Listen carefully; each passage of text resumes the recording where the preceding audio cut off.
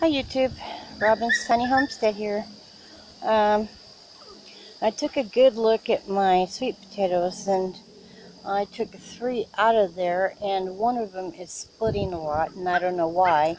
Could be watering issues, but I don't know how much I'm going to get on camera because I don't have a tripod. So I will try to clear the leaves, and then I will bring you back.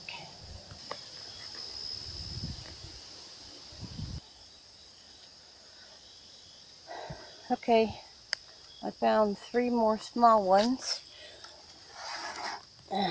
in there while they came up with vines. And I've got one down here that's outside the bed. I don't know how I'm going to get that one out, but I'm not going to be able to show you everything. But when I find one, I will definitely show you. I'll be right back. Hi guys, that's what I got so far.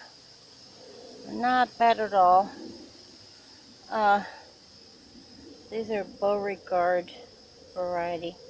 And these over here, I don't know what variety they are, but they're pretty red on the outside and orange on the inside.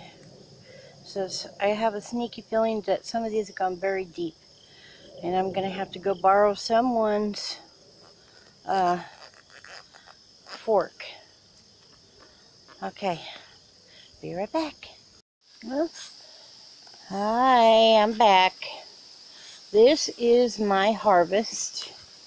It's not a lot, but it is more than I've ever had before, and I got some pretty good sized ones for me. Next year I will plant them sooner. I didn't get them into the ground until late May, but I had to get them out of the ground because some of them were splitting and some of them were starting to sprout. So I needed to get them out, and I called my neighbor to help me, and I'm sorry I didn't get on video, but I dug the other side, and boy, I didn't get much from there. Those were the red ones, and I just got a few little fingerling type ones. But that's a harvest for that bed. I'm pleased because it's the best harvest I've ever had. So I think I'm on the right road. I just got to tweak the timing and probably a little more nutrition. Alright, thanks for watching, guys.